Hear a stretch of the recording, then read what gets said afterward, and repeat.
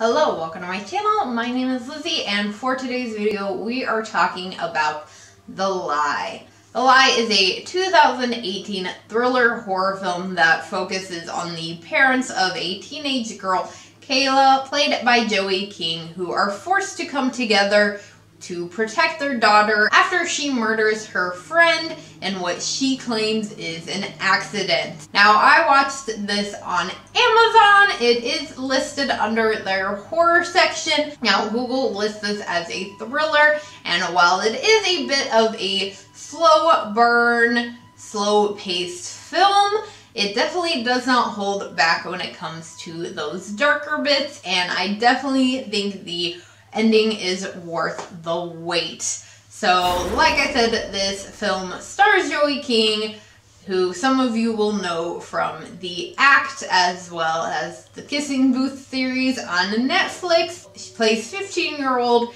Kayla, who is on her way to dance camp, being driven by her father when they spot her best friend Brittany along the side of the road waiting for a bus. They pick her up, and some events unfold that lead to Brittany's death, and Kayla claims that it is an accident. Now, the film does mostly focus on her parents and their attempts to protect her, to cover up what she has done. While they really question her actions, you can tell at times that they're not sure if what happened was an accident or if she meant for it to happen, and they really struggle with that in their own relationship, and I liked that. I liked the fact that this was a story that was mostly focused on the parents and not so much on Kayla, though they do dive into the psyche of being a teenage girl and going through some things. As you saw from the title, I am going to be talking about spoilers, so I want to get into some of the details of the film, especially so that we can talk about this ending. So, forewarning. Now, like I said, this film really does focus mainly on the parents and their relationship and their relationship with their daughter, which I really liked.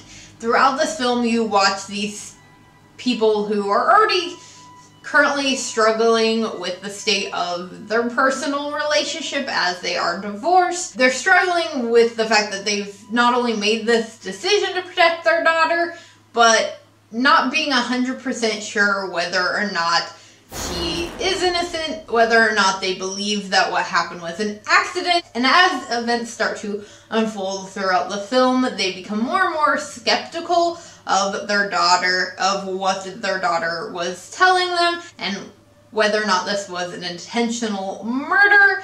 And it causes them to make some pretty bad decisions on their end as well. I'm not going to completely ruin everything, because if you haven't seen this film, I think you should check it out, and I don't want to spoil completely everything, but I do really want to talk about this ending. So, after some pretty horrific events continue to unfold, like I said, Kayla's parents making some bad decisions on their end, we end up finding out that all of this was planned by these two girls. While the parents are working to cover up some of the things that they've done in an attempt to protect their daughter, this Brittany girl re-emerges. She just pops up and is pretty surprised at how surprised they are. She tells them that she thought Kayla would have told them by now that this was all just made up. It was her attempt to kind of get away from her father. She wanted to go see her boyfriend. So her and Kayla made up this whole scenario that Kayla murdered her, which is just mind-boggling and such a shock moment. I really was not expecting that. I kind of, I mean, you do kind of expect there to be a twist in films nowadays, but that was not something that I was expecting. I was very thrown off by that, and it just, with everything that happens throughout this film, you're just like, why? But as someone who was once a teenage girl, I kind of get it. like, I never did anything that dramatic, but I do see where these teenage girls were coming from, in their making up of this lie. Because when you're young and you're a teenager, your friends can talk you into doing stupid stuff, and sometimes something that you think could be a good idea can turn out to be a very, very bad idea. But I loved that. I loved that ending. I was so surprised by it. It was such a twist, such a shock ending.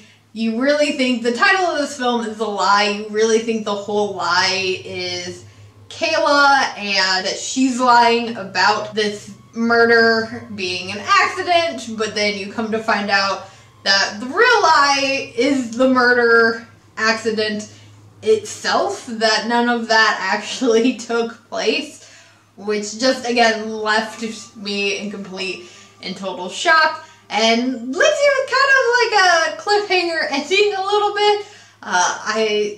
This is one of those films where you're just like, okay, but what happens now? Like, what happens to these teenagers? What happens to these parents? You just want to follow it, but of course, not gonna get that. That is why I say that the ending of this film is definitely worth floating through the rest of it. So hopefully, if you're still watching this, you have already seen it, or you just really don't care that I spoiled it for you. If you haven't seen it, highly, highly suggest checking it out. Like I said, I watched it on Amazon.